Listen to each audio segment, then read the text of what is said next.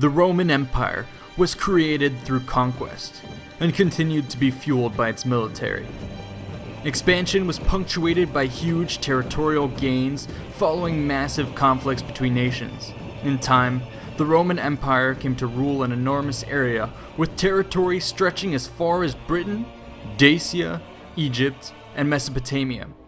The rate of expansion began to peak as the empire's borders solidified around natural boundaries. To the north, this would largely be defined by the Rhine and Danube rivers. To the south, by the deserts of North Africa, and to the east, by the buffer region marking the border between Roman and Sassanid territories. This huge land was under the dominion of a long line of Roman emperors following the footsteps of Augustus, who had ruled from 31 BC to 14 AD. The question of imperial succession, however, was one that would constantly haunt the Roman Empire and its stability. Early on, heirs were adopted by their predecessors and took power when they had reached a mature age. This proved to be quite effective, providing more capable rulers. With greater frequency, however, there would be emperors born to the purple. These young rulers did not have a very good track record. Handed such an incredible gift, they all too often fell victim to the temptations of absolute power. The hard and often dull work of managing an empire was not very attractive to the inexperienced youths who turned instead to pleasures of imperial life. Important figures of the emperor's court could thus find themselves in positions of power by exerting control over the young ruler. Favor of the emperor brought with it great fortune, and the court became filled with yes men who were unlikely to share unpleasant truths with the leader of the Roman Empire. This insulation did not bode well for strong rule, and led to the erratic behavior of emperors, most egregiously showcased by Nero and Commodus. Their often capricious behavior alienated the army and politicians, which then bred conspiracy and plots for murder. The Praetorian Guard in Rome proved an especially important political player. In these matters, it found itself in a position to make or break rulers. Promotions and huge sums of cash would be needed to secure the goodwill of the Praetorians, but even this could not always be counted on to avert their blades. By the 3rd century, it became apparent that the army itself could choose leaders. Legions would declare their allegiances to new rulers, and usurpations became frighteningly common. It was now far easier to become emperor, since a man only needed to gain the support of the troops. Some strong emperors were able to establish a certain degree of control, but this increasingly proved to be the exception. More turmoil meant more vacuums of power, which powerful figures battled to fill. In this vicious cycle of infighting, military might was often the deciding factor. The 3rd century is often referred to as an age of crisis, which saw frequent civil war and infighting. Significant portions of the empire even began to break off. The formation of the Gallic and Palmyrian empires in the west and east respectively testified to the lack of a strong, centralized authority. Eventually, a more powerful emperor would be able to restore unity, but at great cost. Despite the best attempts of such competent rulers to stem the fracturing of their authority, by the mid-4th century, the empire was split between east and west. The threat of internal conflict would persist throughout the Roman Empire and contributed significantly to its transformation. Persistent civil war had a major impact on the economy, politics, and military of the empire. Economically, civil war caused massive disruptions to trade and the collection of taxes. This depleted imperial coffers, which were simultaneously being drained by the demands of the army. Another downside of civil war was that it did not bring the huge quantities of captives or plunder which would typically accompany foreign expeditions. Funds were being spent on the army, but the army was not paying for itself. In response, coinage was debased in an attempt to stretch the purchasing power of the emperor's funds. This resulted in unprecedented levels of inflation, which deteriorated the situation even further. Fortunes varied from region to region, but it seems that on the whole, both trade and the economy were on the decline. Politically, the empire was also stressed by civil wars. Ascending to power was perhaps easier, but holding it was certainly not. New emperors were constantly on the lookout for potential threats to their rule. The legions were the primary source of trouble. This meant that emperors had to remain in the good graces of their senior army officers. Payments to the troops, known as donatives, also became the first step in securing the throne. Increasing army pay was another option employed by some more desperate and short-sighted emperors.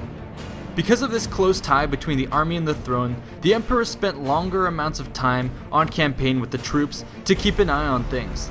The center of power moved with the emperor and his court.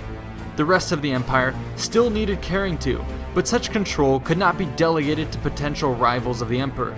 As a result, the emperor tended to favor promoting equestrians to senior posts rather than the richer senatorial counterparts who were seen as more of a threat. Eventually, a larger bureaucracy would be formed to help control the empire. Once again, the emperors carefully crafted the system to prevent it from becoming an avenue for usurpers to gain power. This civil force would be separated from the military command structure, thus stripping it of any real means of seizing power. The separation of military and civil command was an important one, which was in direct contrast to the warrior politicians of earlier times. Additionally, the provinces of the empire were broken up into smaller regions, which made management and taxation easier. It may also have been done so that it was harder for a single governing figure to amass enough control of the empire with which to launch a rebellion. Virtually all of the emperor's motives were geared towards self-preservation, and we should not necessarily conclude that they were for the good of the empire. These changes were implemented slowly, but represented a significant change in the way the empire was managed. Perhaps the most obvious manifestation of this was the waning of Rome's importance. Politically and strategically, neither the Senate nor Rome were now of more than marginal importance to the emperors. The city was still the largest in the empire, but the capital now lay elsewhere.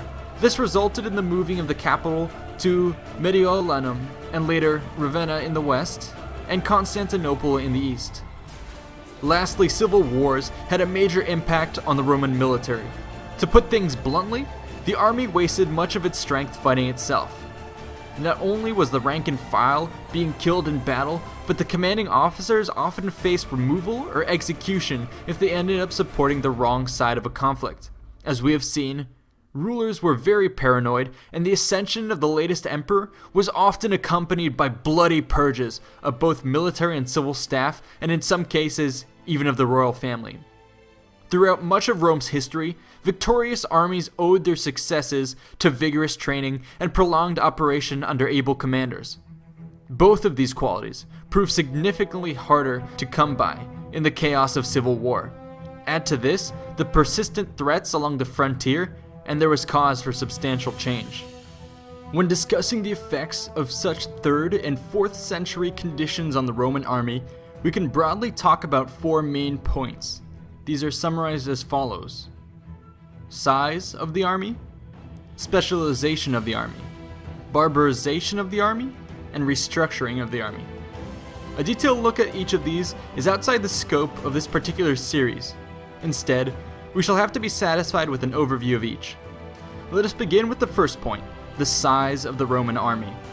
Though we lack precise numbers, we are rather sure that on average the armies of the 3rd and 4th century were not as large as their predecessors. This was due to the prevalence of smaller scale fighting and raiding taking place all along the frontier, rather than the relatively rare set-piece battles. Simply put, a couple massive armies were less effective than many smaller detachments. Breaking the army into pieces also meant that there was less of a risk of a usurper turning any particular force against the emperor and posing too much of a threat.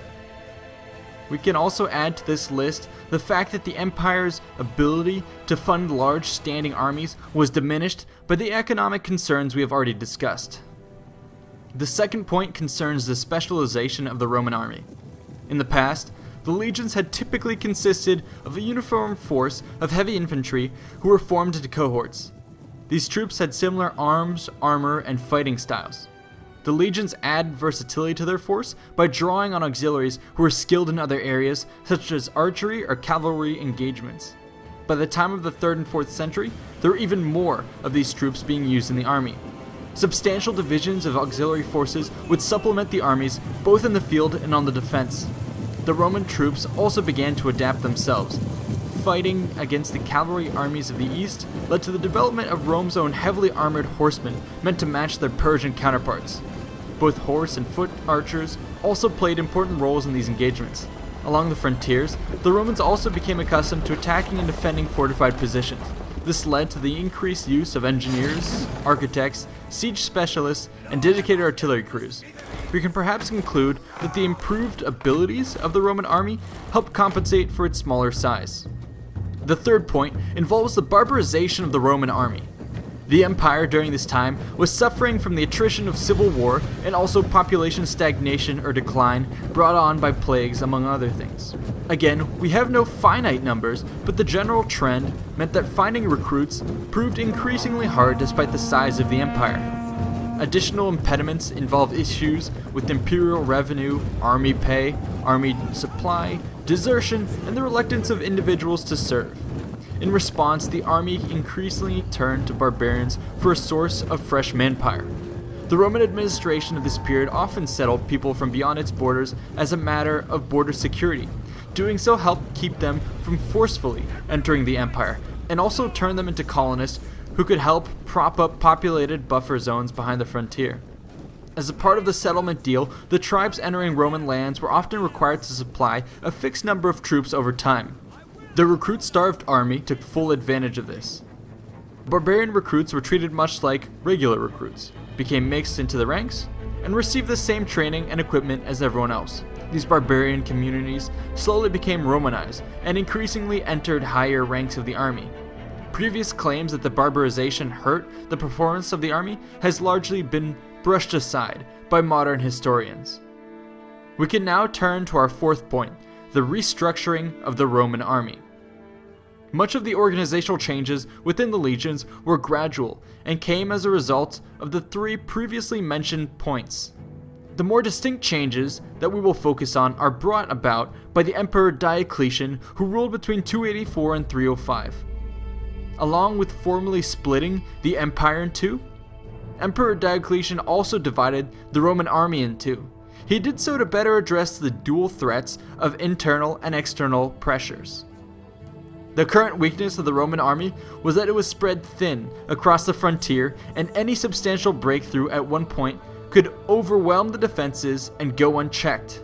Dealing with such threats required troops to be drawn away from other fronts, which would then be opened up to more attacks. Diocletian's solution was to separate the army into border units, known as limitani, and reserve units, known as comitatenses. Limitani were stationed in forts along the border and tasked with policing the area around their base of operations. In this capacity, they intercepted raiding parties, conducted punitive missions, and patrolled the waterways. Limitani were smaller than the field army counterparts, but had more varied forces, fielding greater numbers of light troops and cavalry. Typically, these border forces were not as well paid and had somewhat lower standards for recruitment. They were nonetheless the front line of the empire's defense. The limited number of limitani would be capable of holding off relatively small forces of up to around 500 men. In the face of a larger, concentrated assault, they would fall back to their fortified positions or nearby walled cities and await the arrival of the field armies. The comitatenses were subject to being moved and redeployed to meet emerging threats. They were not located in army bases like field armies of the past, but were instead spread out and billeted in cities to reduce the strain of their upkeep. Comitatenses included the familiar Roman heavy infantry, who were reinforced by substantial auxiliary forces grouped together in elite units known as palatina. The cavalry, skirmisher, and specialist forces previously mentioned swelled their ranks even further. One of our sources indicates that there were 5 of these field armies active in the east and 7 in the west. Individually, they could deal with minor breakthroughs and together combat major threats. Limitani and comitatenses worked in fundamentally different ways, but together helped properly secure the empire. The implementation of these two forces would contribute to the relative recovery and stability of the Roman Empire in the 4th century. We should however recall that the development of this army model was merely a product of their troubled times. The legions of the early empire were by no means outdated, they simply could not be supported. It is in this context that we shall now turn to the theater of war and the events leading up to that fateful day of battle.